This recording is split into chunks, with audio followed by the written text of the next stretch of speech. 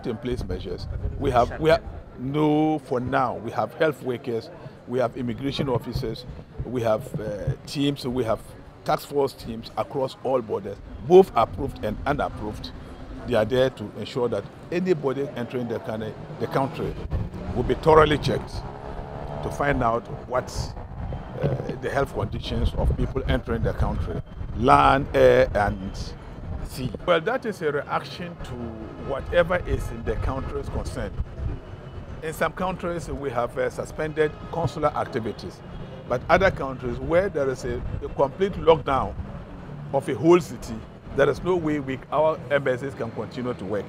So we monitor, and as and when the situation improves, we will open those where we have closed down our embassies. Although we say we close them down, activities are still taking place, but not in the open.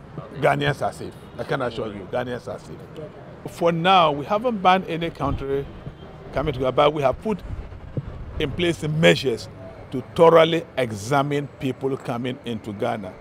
At a stage when it becomes necessary, the committee will advise government, and government will take the necessary measure to ensure that we don't have importation of it.